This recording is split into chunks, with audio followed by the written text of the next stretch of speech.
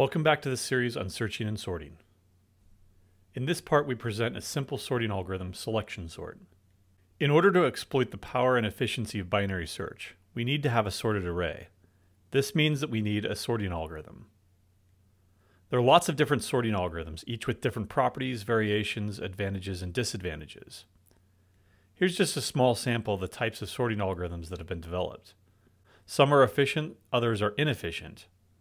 To keep things simple, we'll start with one of the simplest sorting algorithms, selection sort.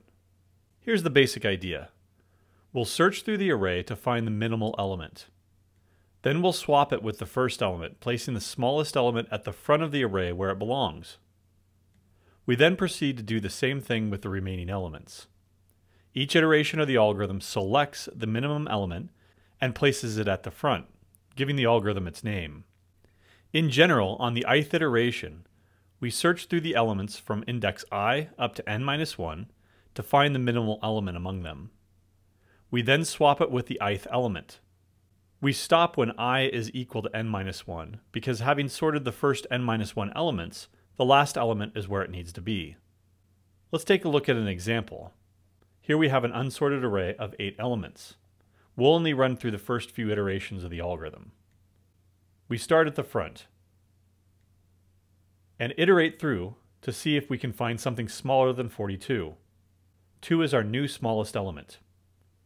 We then proceed with the rest of the array, but fail to find anything smaller. At that point, we go ahead and swap 42 and 2, and we know that the first element is now where it needs to be. So we proceed with the rest of the array. We start with the unsorted area. 42 will be assumed to be our smallest element, and we compare it with other elements until we find something that's smaller. We compare it with the rest of the array, and we find that 7 is the smallest element of the remaining elements. So we go ahead and swap it with 42.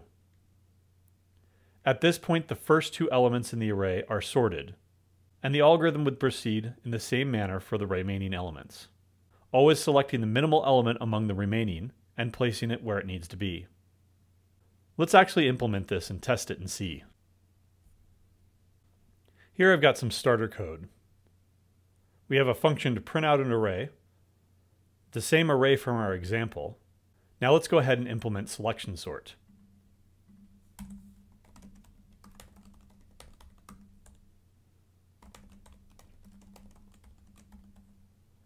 It's a void function because we're going to be making changes to the given array and not returning anything.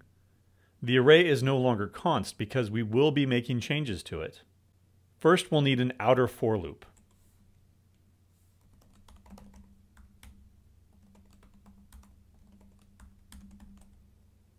It'll start at I and go up to the second to last element. That's because if we've already sorted the first n-1 elements, then we don't need to sort the last element. It's already where it needs to be. Now for finding the minimal element among elements indexed I up to n-1. We'll start by assuming that the ith element is our minimum element, and then proceed to go through the rest of the array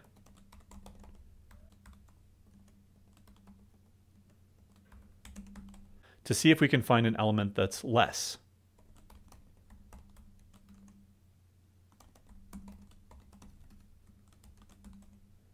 If the jth element is less than the minimum that we've found so far, we'll go ahead and update our index.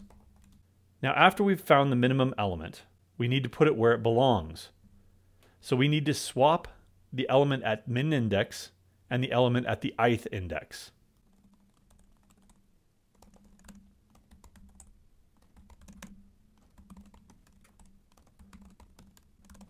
To swap, we simply place the ith element into a temporary variable, place the element from the minimum index into the ith index, and then put our temporary variable back into the min index. Let's test it out.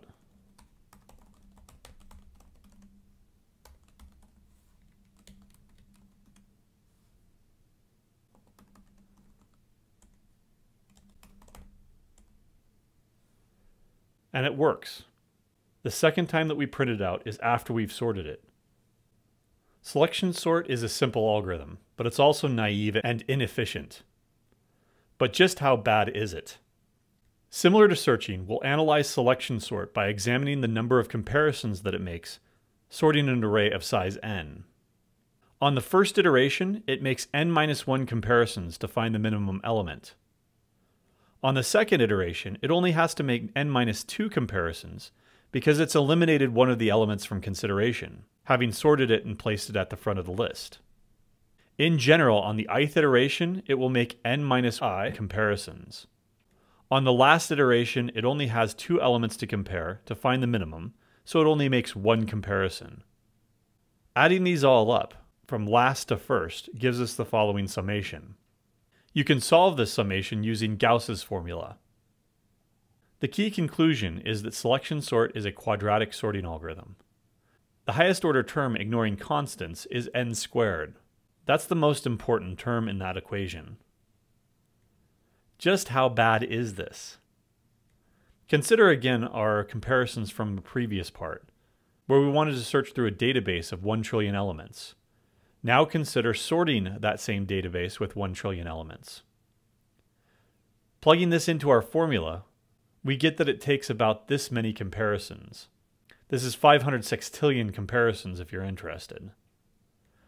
For context, suppose that we run this algorithm on an NVIDIA 1080 Ti graphics card, which offers about 11.3 teraflops. That's 11.3 trillion floating point operations per second. Now this isn't going to be an exact comparison because a flop doesn't necessarily correspond to a single comparison, and we're not guaranteed to always get that kind of performance. But it will provide a rough estimate as to how long it will take to sort this database. 500 sextillion operations at 11.3 trillion operations per second will result in over 1,400 years. In other words, selection sort is so bad that it would take on the order of centuries to sort this database. It's also important to understand that this is only a moderately large database. It's nothing compared to true big data databases, or even data that you could find at most mid-level companies. Clearly, selection sort is not a feasible algorithm for even moderately large datasets. Let's look at this yet from another perspective. To get an idea of how inefficient this algorithm is, let's double the input size. We'll go from an array of size n to an array of size 2n. When we do, because of the square term, we get that the number of comparisons is 4 times more than before. In this case, doubling the input size quadruples the number of operations. This makes the algorithm performance 4 times slower.